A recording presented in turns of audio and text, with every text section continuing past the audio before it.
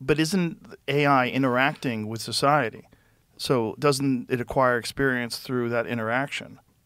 If you haven't, I don't think interactions is experience. I think is uh, experience is a collection of feelings, I think.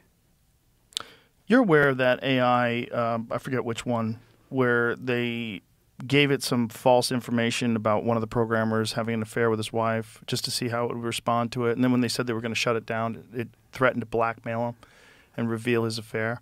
And it was like, whoa, like it's conniving.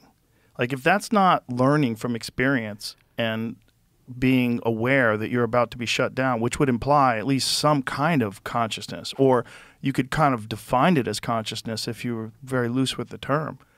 And if you imagine that this is going to exponentially become more powerful, wouldn't that ultimately lead to a different kind of consciousness than we're defining from biology?